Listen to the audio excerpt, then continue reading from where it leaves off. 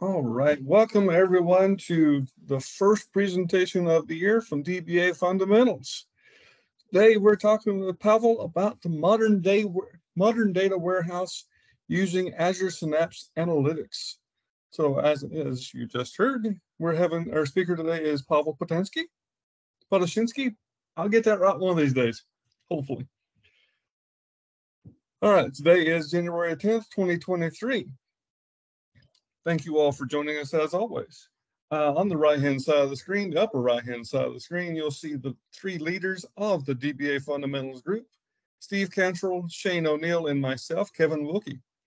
To the right-hand side of our names, you'll see our Twitter handles. So if you ever need to get hold of us, that's the easiest way to do it. Below that is our many forms of social media where you can see and get hold of us and talk to us and ask all kinds of fun and wonderful questions.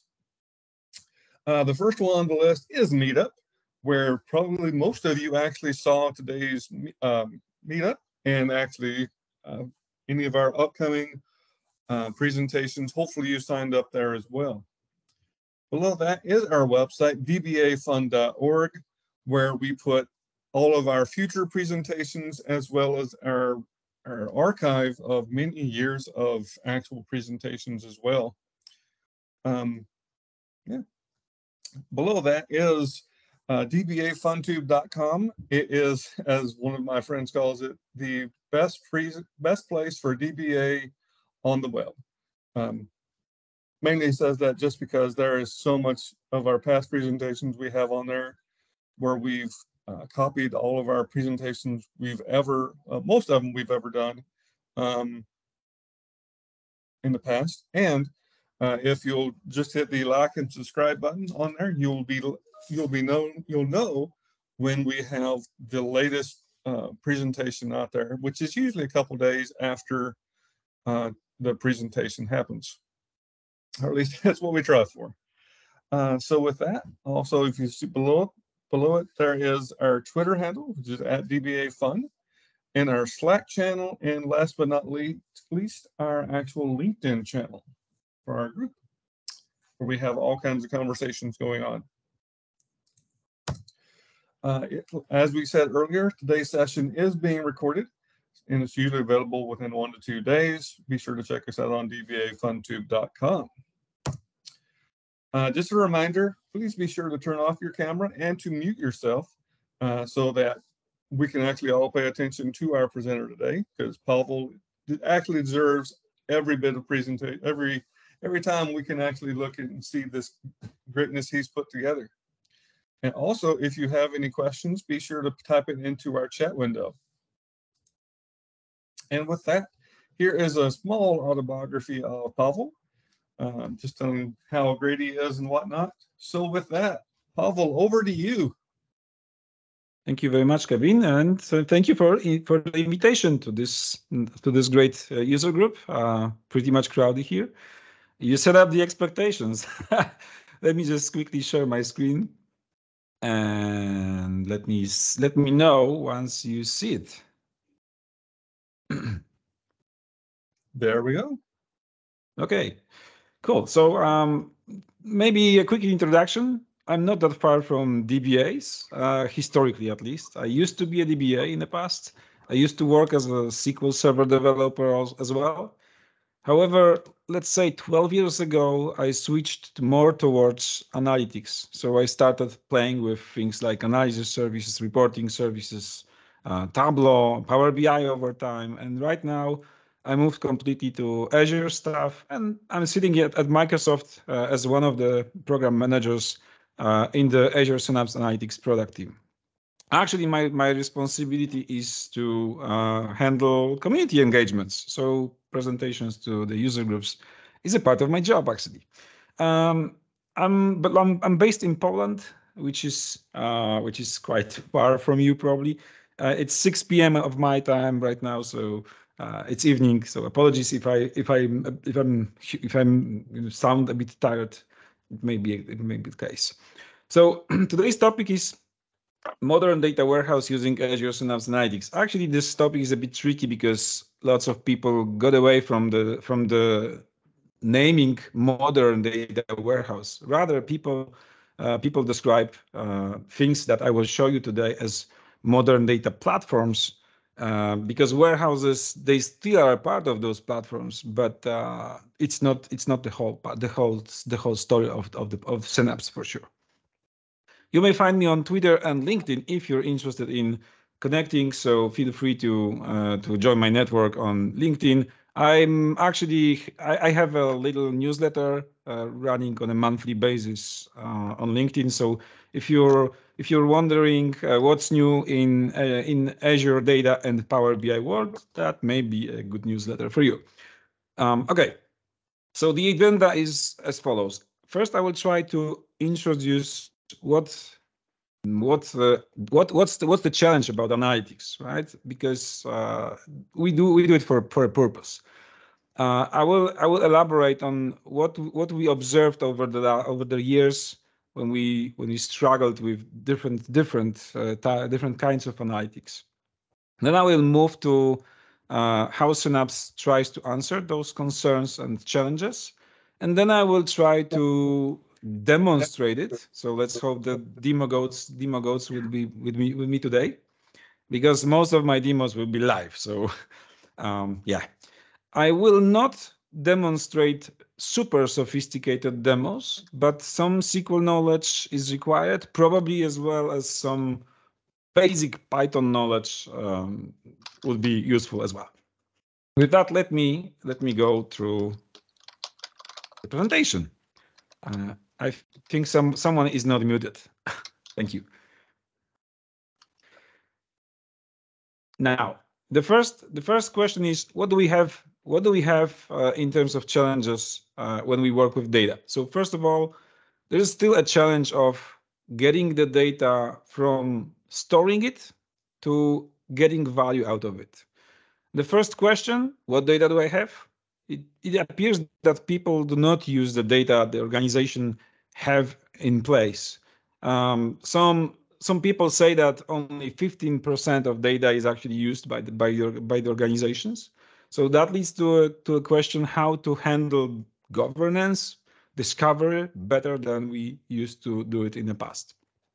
Second, is the data trustworthy? Can I trust my data? Can I trust what actually comes out of it, the insights? Because analytics is all about the insights. We want to get value from data to get some outcome, like what should I do to increase performance of my organization, for example.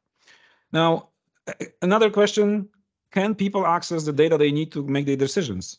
And this is another buzzword, another after modern data warehouse, called data democratization.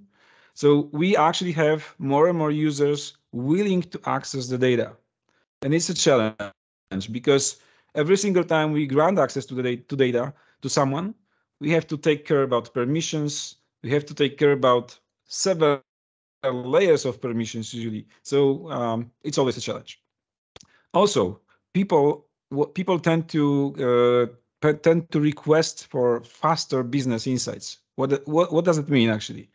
It means that between the time that the data appears in the operational or transactional systems and the insights that should get out of the data, the time is getting much shorter.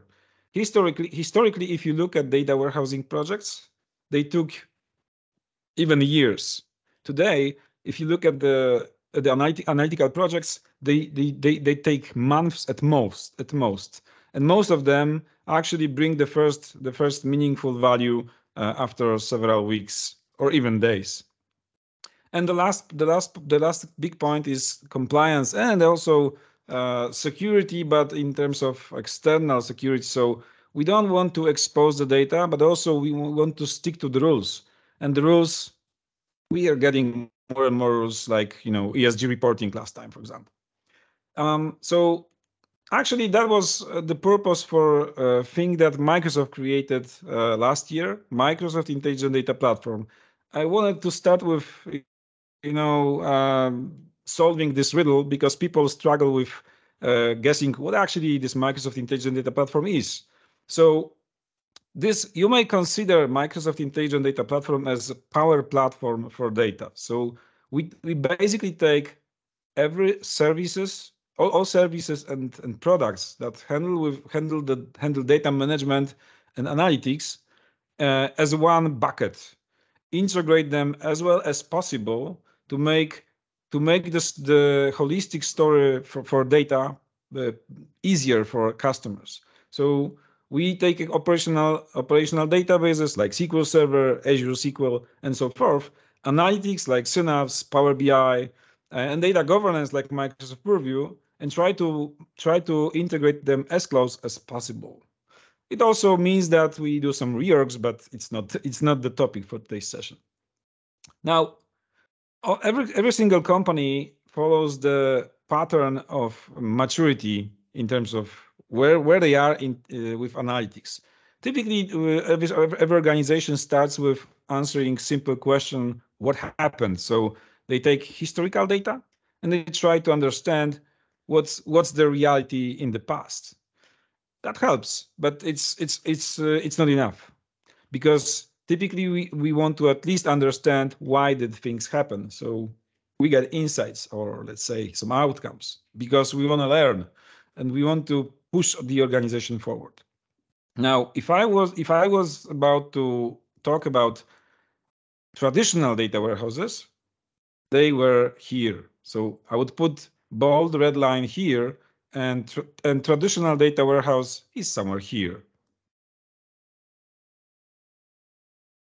If we want to go further, because we can go further with data, with analytics, so we can, for example, play with predictive analytics, machine learning, deep learning. So predict what will happen in the future, because we have historical data, and somehow we can get insights on what's going to happen in the future, or at least have some probability of things that will happen in the future.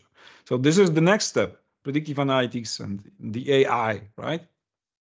And then the last step is actually, it's interesting because people sometimes forget about it, which is kind of obvious step.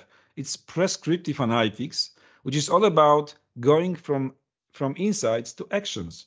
So in ideal case, my analytical system should allow me to launch or maybe trigger some actions in the company. That can be a flow, that can be an operation that, for example, will fulfill my warehouse, not data warehouse, but just warehouse. So it's not just about bringing the data to the screens of people that need the information, but also to start doing something to improve the performance and the operations I have in my company. So the challenge is that historically, each of those points of maturity required different systems for analytics. And that was the challenge because it was complex. It's still complex. I mean, we still follow the same patterns as 20 years ago, I would say.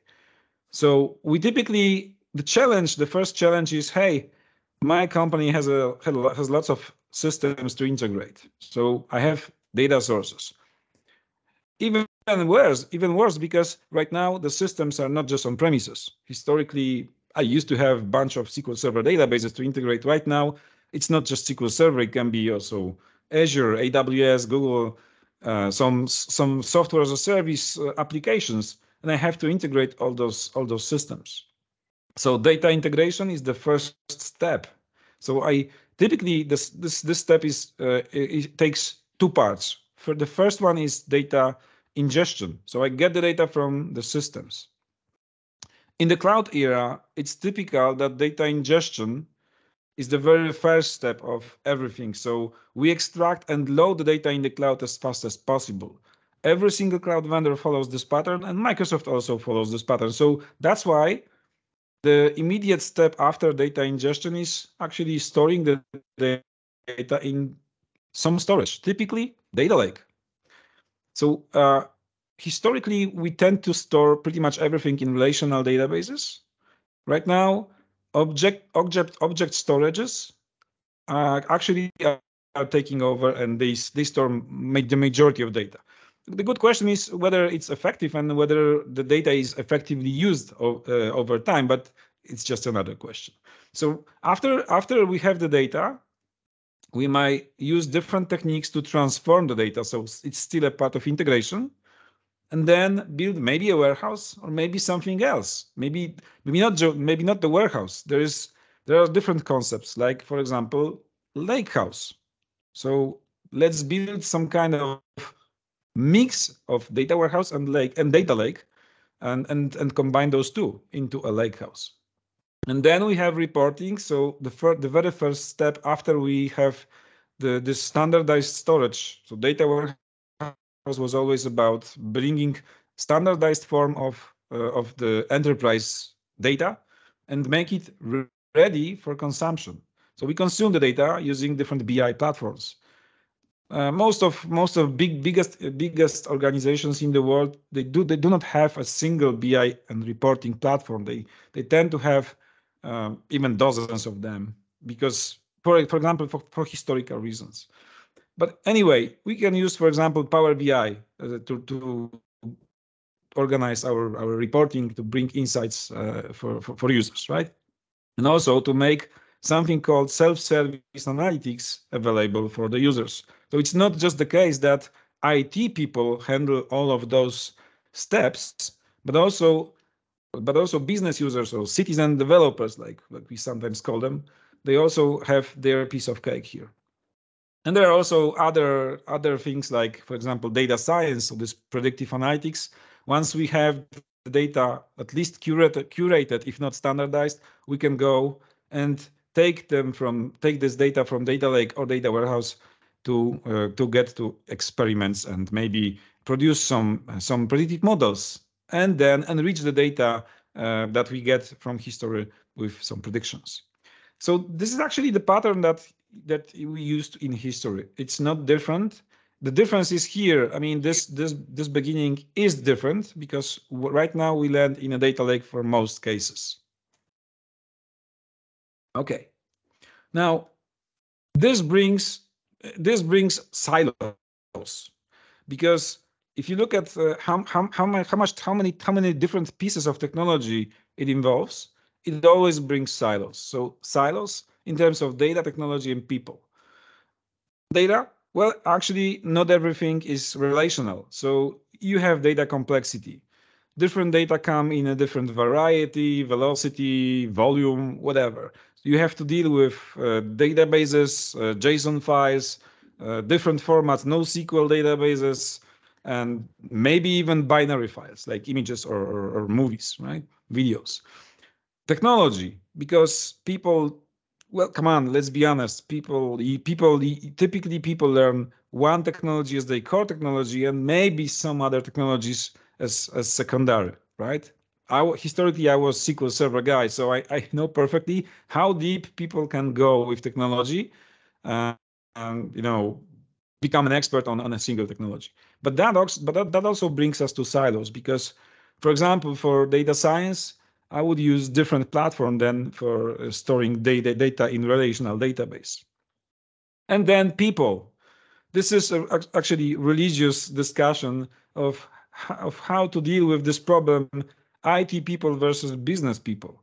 Every single analytical platform should be actually dedicated to business people, but it is typical that it's actually up to IT people to maintain those systems and also to develop them. So it's actually a hard topic to discuss. I'm not going to cover that, but it's also a case that we have to leverage between discussion about technology and the business, because analytical projects, they often fail because they don't bring enough business value. That's the problem. So my approach, my typical approach to analytical projects is get business on board as soon as possible, at least some meaningful stakeholders, and keep them engaged on every step, keep them updated, and let them know what's going on, what are the updates. Because the sooner they discover the value, the better advocacy you will get in the business. Okay, enough of this business talk. Now let's switch to technology. So actually, Azure Synapse Analytics is a kind of answer of Microsoft to this challenge of silos, complex processes like go from ingestion to well-organized data that can be consumed by different people, business users in BI, data scientists in their experiments, and so forth. So what actually is Azure Synapse? If you go from the bottom, it starts with a data lake. So the very first baseline of Azure Synapse is always data lake. It starts here. We try to ingest most of our data here. But it's also the case that you can use different techniques. I will discuss it in a second. That do not rely only on data lake, but on some other techniques to bring data to Synapse. The second part is actually the set of analytic runtimes. There are 4 of them. 2 SQL runtimes. I will discuss them in a second. So yes, SQL language, SQL databases, those are here. There is Apache Spark runtime, which is well known from big data world and open source world. And there is Data Explorer, which is for so-called observational analytics. You may find Data Explorer as a standalone product in Azure. So actually, I will not discuss Data Explorer, but just for you to know, this one is for log and telemetry analytics. So whenever you deal with data that comes quickly and has to be analyzed in large volumes in place, this is a great solution for you. Every single runtime is connected to the data lake. Some of them exchange the metadata between themselves, so they actually can influence how different people having different skills can work. On top of that, we also have data integration, so things that allow us to orchestrate how data flows through the system. We have some management and monitoring stuff that allows us to, for example, answer questions. What are the currently running queries in the runtime? And also some centralized security and DevOps, which allows you to organize things like permissions, roles, etc. Right?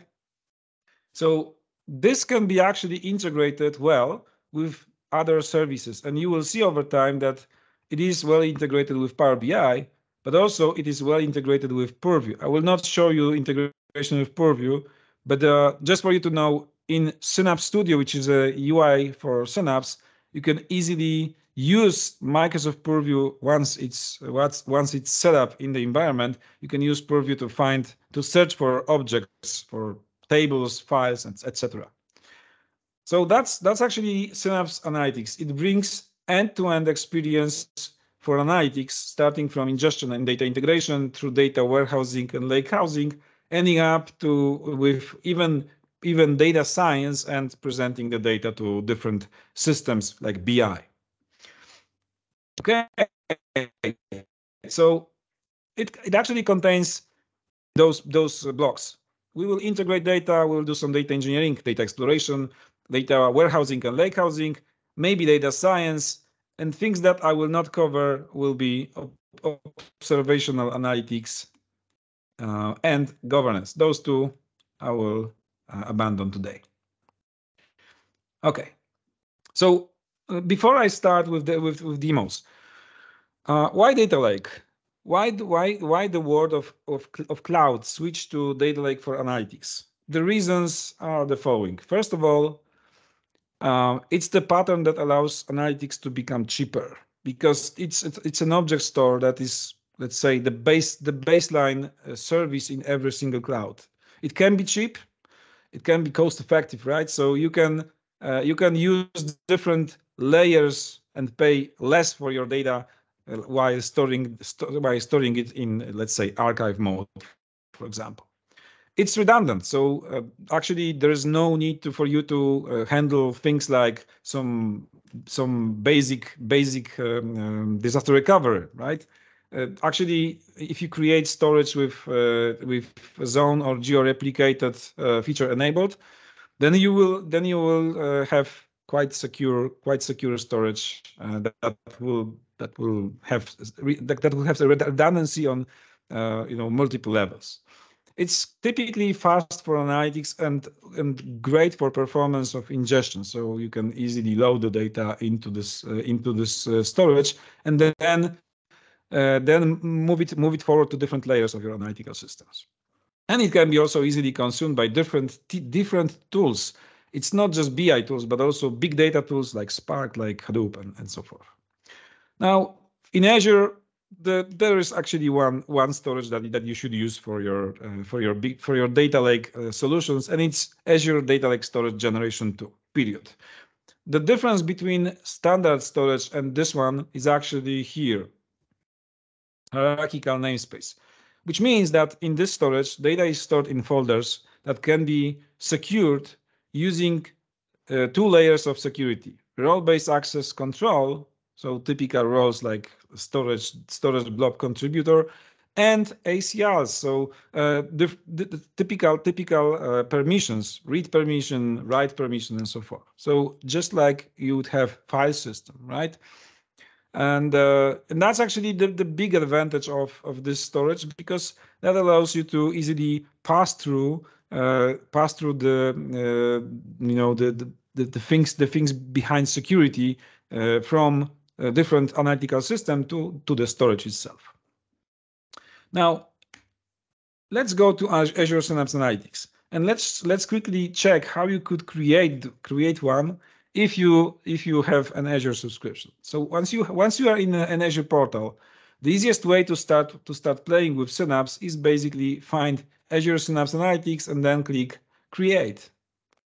I will not create the new workspace for Synapse. I will just guide you through the most important attributes of it. So all you have to do is to select resource group, which is nothing more but just logical bucket for resources in Azure. Give the workspace a meaningful name, and here is an important thing: every single Synapse workspace has a data lake attached. So you will not start the workspace without spinning up or having ready data lake storage generation 2. So the file system is required. You will use it not only for storing the data, but also for storing some internal Synapse metadata. And that's basically it. Once you have those 3 attributes in place, and the region, of course, which should be close to your location, and probably in the location where every other Azure resource is stored for the specific project, then you're good to go. I already have my Synapse workspace ready, so let me start and show you how this looks like from the user perspective. So once you click on the Synapse workspace, there is a single button, Open Synapse Studio, which allows you to open the UI, the web UI for accessing everything that you have in your Synapse workspace. Okay, so now the UI is organized in something called hubs. There are 6 hubs, as you can see here. So home is something that allows me to quickly start and learn. Data, this will be the place when I will have databases and my data lake to explore.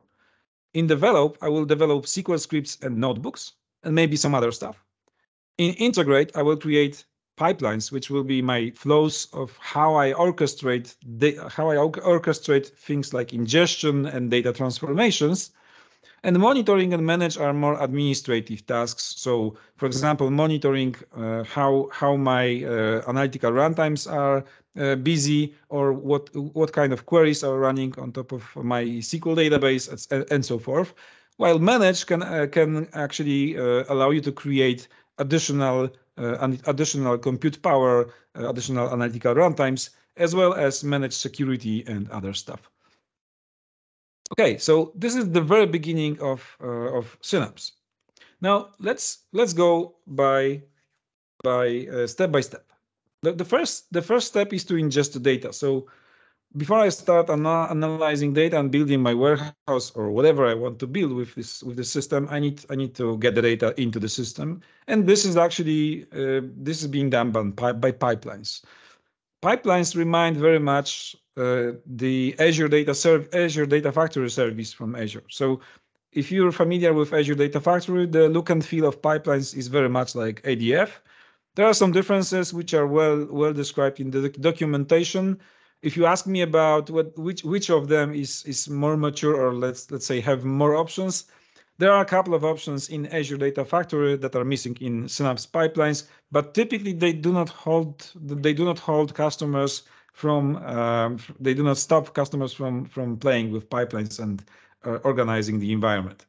Now, there are over 100 connectors to different data sources, both on premises and cloud. So you are able to connect, for example, to SQL Server on-prem, to Azure SQL, to different non-Microsoft databases like Postgre and MySQL, different clouds like AWS or Google Cloud, and even different software as a service systems like Salesforce, for example. Now, the benefits of pipelines, you have ready-to-use loading patterns. You have well parameterized environments. So you create activities like ingestion from source to sink, typically to loading to your data lake, but the process can be done in parallel on multiple entities. I will show you that in a second because I have ready-to-use pipeline based on one SQL database. Now, this is the graphical development experience. So yes, you drag and drop things and then configure the properties.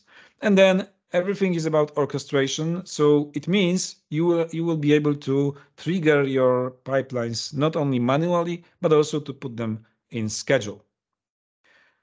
Things I will not show is about data flows. Data flows are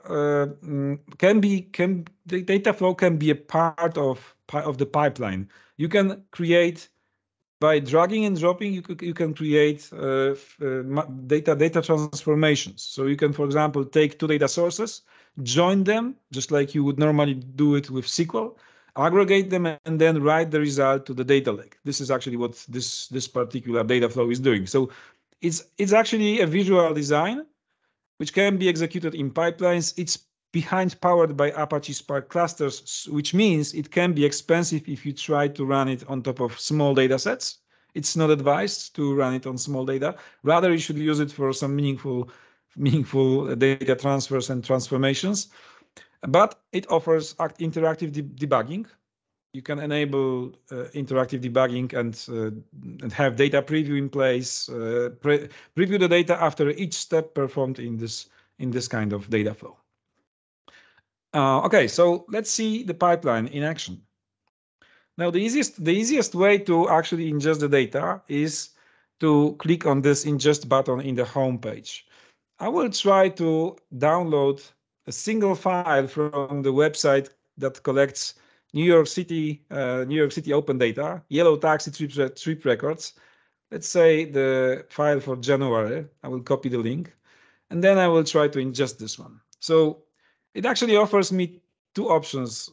Simple built-in copy task. So let's copy from point A to point B, hopefully to my Synapse environment, or metadata-driven copy task. Metadata-driven, as you may expect, it hosts some kind of metadata, like, for example, the list of table you want to get from your SQL database.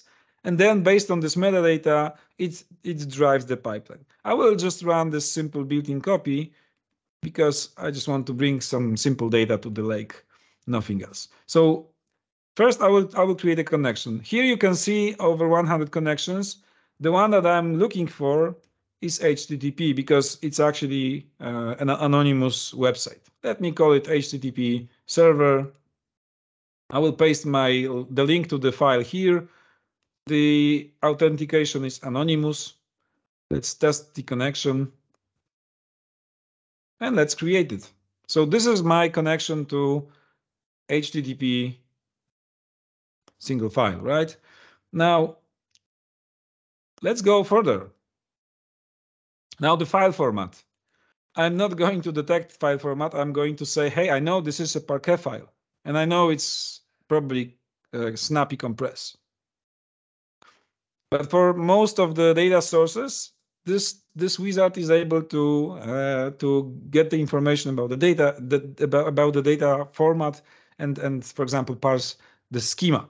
So let's create a connection, the destination store. I will use my default data lake, and I will put the data in the sandbox, which is my container for data that I will not use for some standard processes, but just to play with and explore. New York City, yellow taxi, that's it, and maybe trip small. Okay. As you can see, I already have one file here, but hey, I will just use this opportunity to have the next file 2022-01 Parquet. Okay.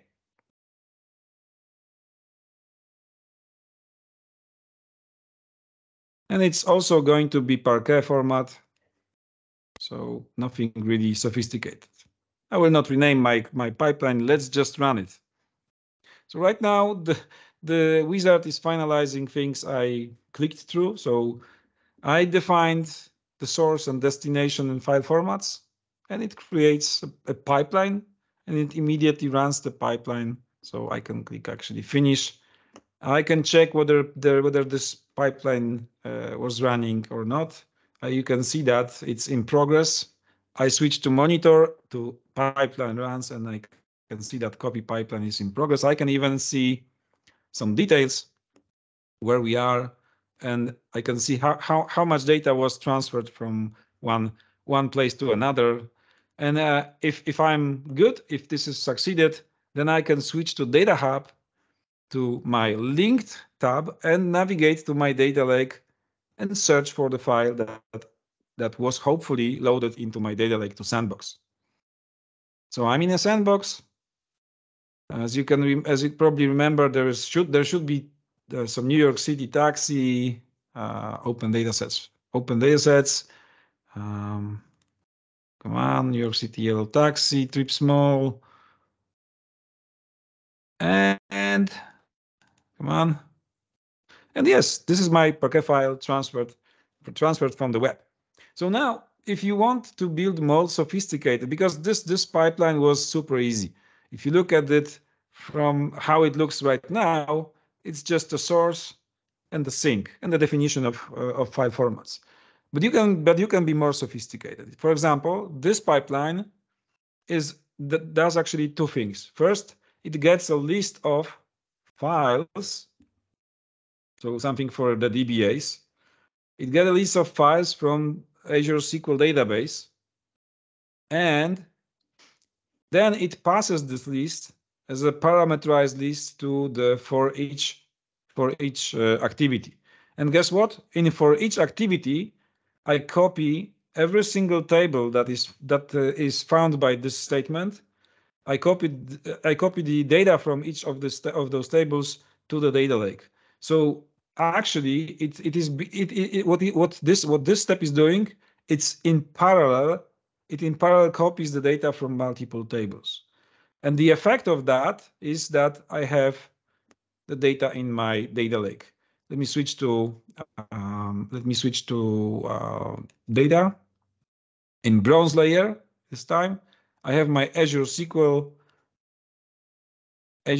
and bunch of tables, each one collected into a single Parquet file. This is not the big data set, but just for showing you how you can parameterize it. So how this pipeline is parameterized.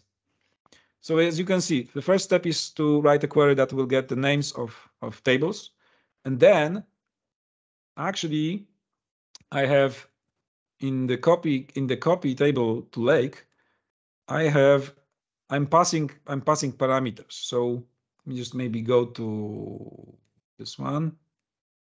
So here is the source. As you can see, there are two parameters being passed, and which are the items coming from this lookup. So schema name and table name are being passed to this. Why those parameters show up here? Because in the data set that I defined on top of SQL database, there are two parameters created, schema and table name, and I pass those two parameters to collect table two parts table name, schema and table name. So that's actually how I can easily parameterize downloading a bunch of SQL tables into my data lake with only two activities actually, because I have lookup and the copy table in for each loop.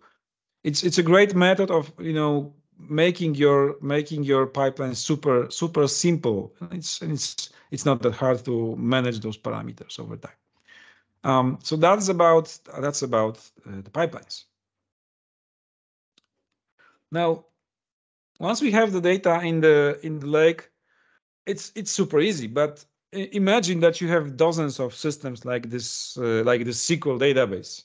What happens is actually the number of your ETL or ELT jobs or pipelines grows over time, and you have really a challenge in maintaining them and developing over time. So that's why there is a so-called ELT or ETL challenge, and we try to solve it by bringing some additional features, capabilities called Synapse Link. Synapse Link is based on the assumption that some of the systems could be brought into an analytical platform without super complex managed ETL in place. Instead of that, we can connect directly to this data source, for example, SQL or Cosmos DB or Dataverse, and bring the data in much easier way without building sophisticated pipelines and data flows. And also, it brings the data in near real time, which means that once the new data lands in the operational system, we see the data immediately or almost immediately in the analytical system, which is sometimes very, very expected.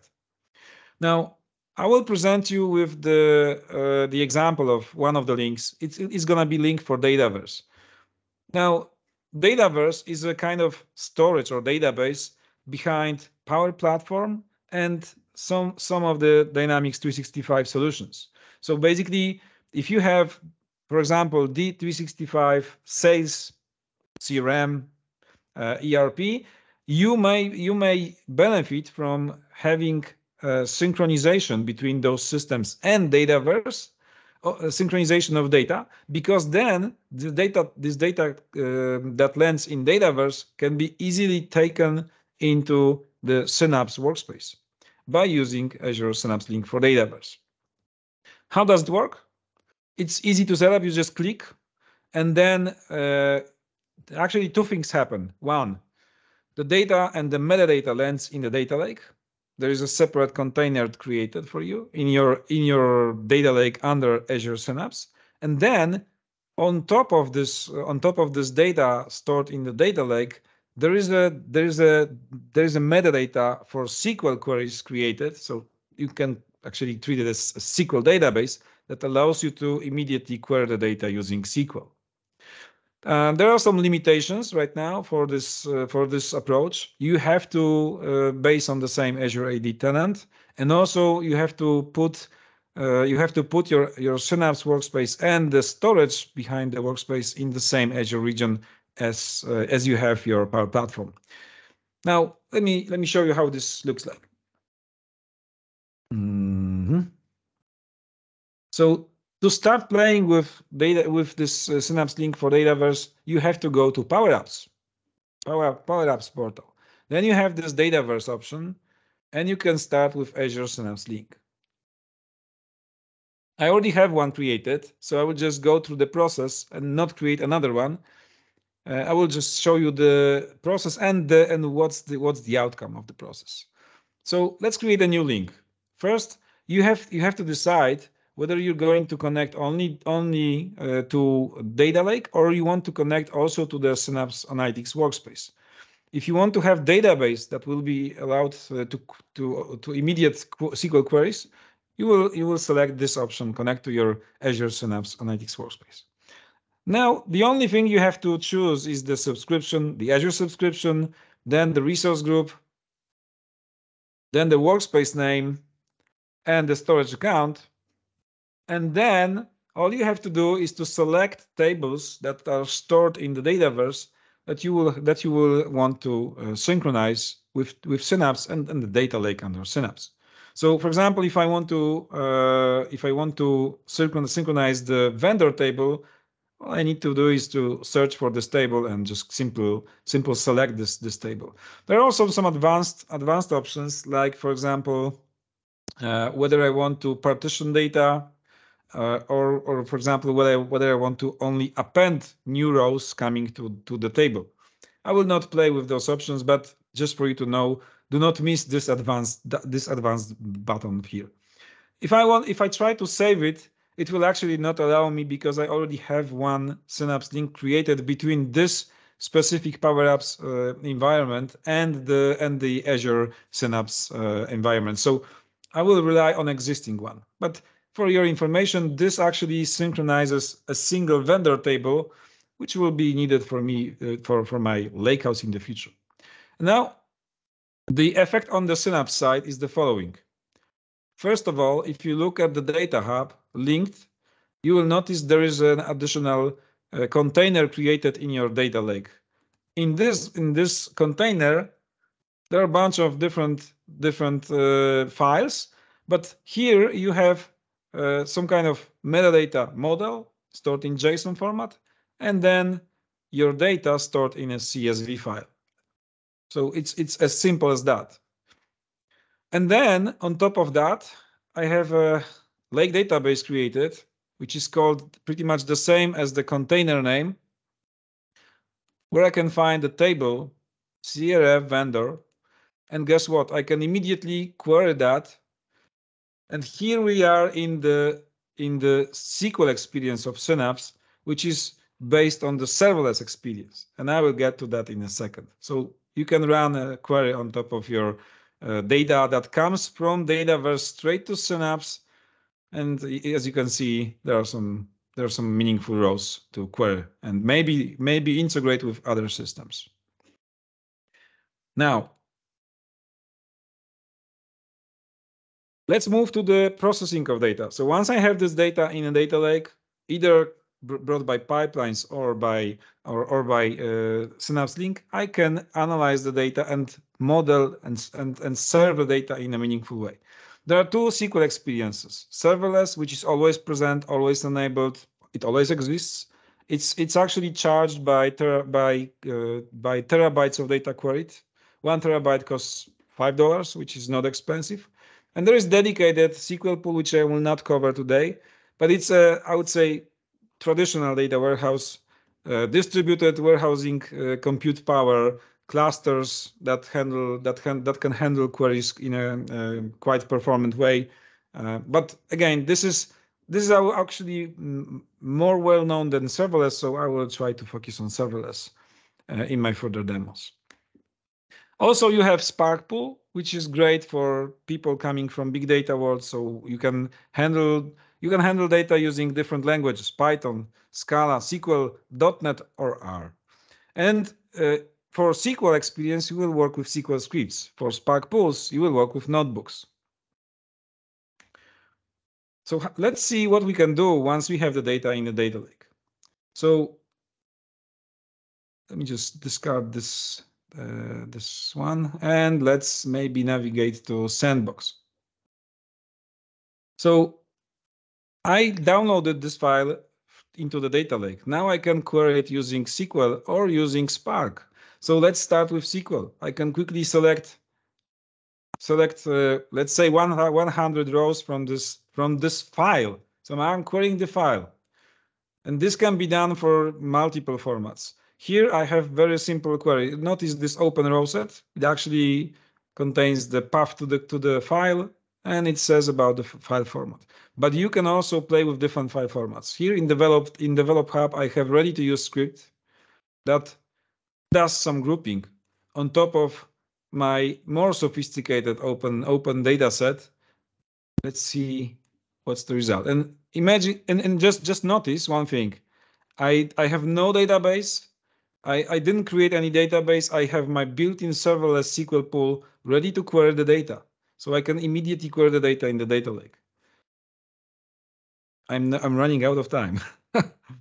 So question to Kevin, an organizer. Is it okay for me to run it like 5 to 10 minutes longer? Oh yeah, that's fine. Go for Yeah, it. okay, thanks. I will focus on demos. Thanks. So here we can see that there is a data set that collects trips from different years or different months in several files. In total, it has over 1.5 billion rows, and I can query this data using SQL without any database, just by reaching out to Parquet files. Notice here I'm using wildcards. This star means every Parquet file in every PU month partition in every PU year. Actually, partitions are just folders. So this data is actually split among different folders. But notice that I can query not just a single file, but also a subset of files, or even the whole data set that is stored in a single folder. And here I have also function file called file path, which allows me to find what is the name of the file, for example.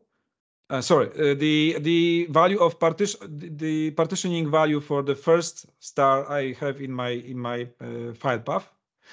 This is year, and the second one, file name, can actually extract the file name or the complete path of the file. So I'm good to go with playing with those files, not just to grab the data from the files themselves, but also to grab the metadata that describe the file path, which is great. Now, for CSV file, you will use format CSV. The new parser is 2.0. It actually works a bit smarter in terms of schema inferring. Notice in both queries, here and here, I'm not passing any kind of schema for this data. So the schema is actually inferred automatically. So I can query the CSV files. Maybe let me show you this in the bronze layer. I have sample ERP, invoices, and some simple CSV files that store invoices. Invoice number, some description, quantity, typical sales data, right? And I can query those files as well as Parquet files, multiple files at once, and group them to show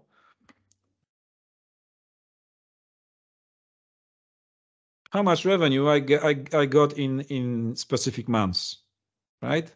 It takes more time than for Parquet files because CSV is not that optimized for queries, but still a quite timely fashion. Even more, I can display this data not just in tables, but also in charts. So I can, for example, have my column chart showing me revenue by month, right? So I can see that, hey, November was actually my best month in this history. And also I can do the same about JSON files. Notice here I'm using specific JSON value function to extract a piece of JSON file. Let me show you this file in a bronze layer. Google Analytics. Yes, this is just a simple single Google Analytics file that contains some information about hits, so visits on the website. And I want to find out, using this data, I want to find out what was the stats in terms of browsers that people use to visit my website, right? Again, simple SQL query, and I have my results, maybe not in chart, just in table. And I can see that Chrome was the most popular. So as you can see, different formats, same technique, open row set with different options, and then just a standard SQL querying, my grouping, my window functions, whatever you want. Now, the same can be performed with files using Spark. So you can start with your sandbox, for example, and have a new notebook that will load the data into a data frame. Data frame, you can treat it as an object that is distributed among Spark cluster nodes, and then processed in parallel by several nodes, so it can be quite efficient. So here I have a very simple Python code that loads the data from my file into a new data frame that I can display. Now I have a ready-to-use notebook to show you with results of a kind of exploration for this data. This is pretty much the same file, but only for June of 2022. So you can see that I can load the data, display preview of 10 files. Then I can, for example, run some data engineering, add new columns, and extract some subsets of data from existing columns. Here I'm taking date and prepare columns like month number, day of month, and so forth. So I can actually enrich my data set with additional columns like here. Notice that the notebook is a mix of two things: code, which can be Python code, but not just Python code, and Markdown, which is just a text. So you can document notebooks at the same time and have your code in it. And you can also have your results. So it's a great form of documentation of your exploration and experiments with data. I can switch to SQL. So for example, here I'm saving my data frame as table. And yes, it's actually a SQL table used by Spark. And then I can switch to SQL language. And here is just a standard SQL. Of course, it's not T-SQL. This is Spark SQL. So a bit different, but you can get used to it quite soon once you have T-SQL in your hands. And then I can also do some more sophisticated stuff, like, for example, data visualizations using Python libraries. So as you can see, the possibilities are quite big. Now, what was the purpose of loading all this, and why I started this conversation with modern data warehouse? Because at the end, you can actually do things and prepare kind of data warehouse. Let me show you some simple SQL script that prepares a logical data warehouse, or a lakehouse, I would say, on top of data lake. So once you have all the data prepared in your lakehouse, you played with Spark or SQL to prepare it, you can create one of two things. Either you create views to serve this data outside of your Synapse environment using SQL endpoints, or you can create external tables. Here I create external table as a result of select statement. And what is actually this external table? It takes this select statement and writes the result of the select statement in this location in a data lake using this file format, which is of course Parquet format, but encoded here. So as you can see, it's quite easy to play between SQL experience and data lake experience. That's why we call it actually lakehouse. And finally, I cover everything that I prepared in a data lake that is ready to consume with views that then I can simply expose to business users or people responsible for creation of Power BI reports. And yes, Power BI reports can also be visible here in Synapse. So in Develop, I can go and see Power BI. So how actually this Power BI was connected here? If you go to Manage, there is this linked services option, and here you can create a connection to Power BI and point to the specific workspace of Power BI service. So I just point to my existing Power BI workspace called Azure Synapse plus Power BI demo, where I have a single data set and a report built on top of my Synapse data. And I create a connection here, right? I have connection ready. And then when I switch to Develop, I see Power BI reports and data sets existing in this specific Power BI workspace, and I can even open the report and play with it. So I can have this interactivity that Power BI normally brings into the game. And guess what? This report is built on top of 1.5 billion rows. It behaves quite smoothly because it actually combines the power of Power BI and the fact that I can I can partially bring the data to Power BI, and then I can play with aggregations. So here, this screen presents the aggregated format of data, and if I drill down, for example, to a single month or a single day, and I want to, for example, show the data for a single day, some details. Those details can actually pass queries to one of the SQL endpoints that I have in Synapse. So if you get back to Azure portal and check your Synapse, then for serverless SQL that I've been using for the whole presentation today, I would use this endpoint. And yes, you can copy this endpoint and use it to connect using your favorite blah, blah, blah, blah, blah. Yep.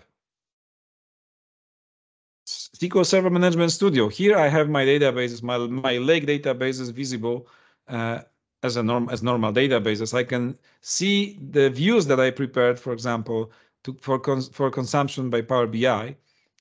Sorry, it was this one, New York City Taxi. And yeah, the LDW layer is my layer of views ready to use by Power BI, which is of course actually happening here in my demo. Yeah, so I can see the details displayed by directly querying the data lake. So as you can see, there is a synergy between different tools, different pieces of puzzle that Microsoft brings into the game. This is actually getting tighter. Okay, what else? Well, actually, that's not the end, because after you build this warehouse and standardize your data, you can also bring data science into the game. Let me just show you a quick recorded demo this time.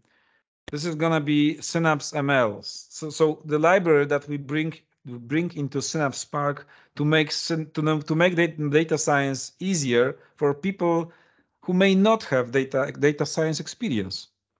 So here I have an image. Those are speakers of Data Toboggan event last year. I'm here as well, and I want to simply OCR this image.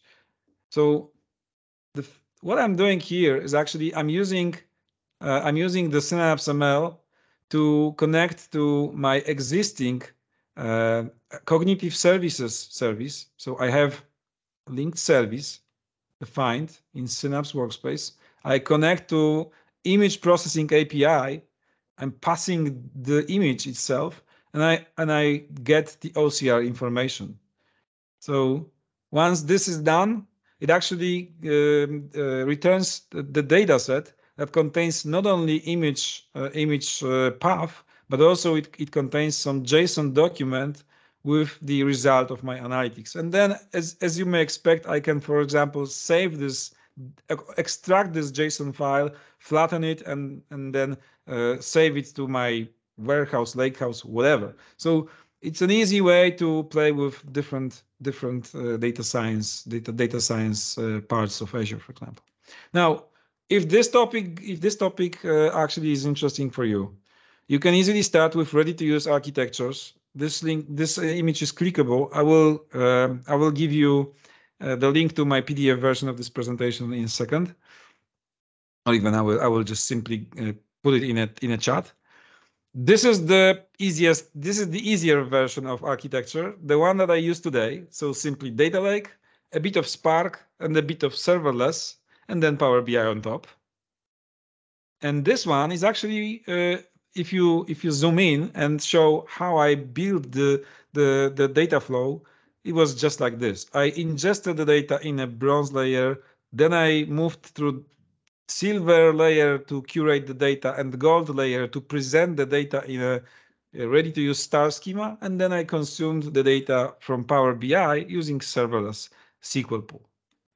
And that's actually it. I have bunch of community resources for you, so you can use this slide. It's actually available under aka.ms Synapse community resources. You can download it or just grab it from my PDF file. let me just quickly put the PDF file in the chat window, so you will be able to download it, hopefully. Yes or no? If not, I will just send it to Kevin, and you may make it available for later download. Yeah, just send it to me. That'll be perfect. Yeah. So my advice to you, if you want to start with Synapse, use our YouTube channel. There are some quick start videos. We have a series called I'm not sure what it's called, Azure Synapse 101 or Quick Start, probably. So or Essentials, yeah, Essentials, where we present very basic stuff, like just what I show you today. But maybe today was a bit farther than just basics. And then you can start with dozens of tutorials that we have in documentation. So those resources here on the right side might be useful for you as well. And if you have questions, I'm open for you to run all of your questions. Of course, there are some pieces missing in this presentation, like for example, how to handle delta and coming changes to the data. But the way we handle that in ideal case is we use Synapse Spark and delta format to store the data in at least silver and gold layer of the data lake. So those two that we typically grant access to users. So things to remember: data lake as a baseline. It's not always about relational databases only, but SQL experience at the end is the one that you use to access the data. Spark can be quite powerful in terms of data manipulation.